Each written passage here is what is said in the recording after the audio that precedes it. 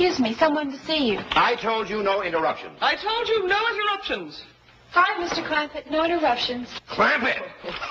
Well, come in. Come in. Well, I don't want to be no bother. Oh, it's always a pleasure to see you, Mr. Clampett. Coffee for Mr. Clampett. Coffee for Mr. Clampett. You help. Well, now, don't make no fuss over me. Excuse me, Mr. Drysdale. Hey, what about her? She's too young for Mr. Clampett. I mean for Jethro. You're for Mr. Clampett. What is it, Janet? The guard downstairs just phoned to say that Mrs. Radnor Fenwick is on her way up to see you. Oh, yes.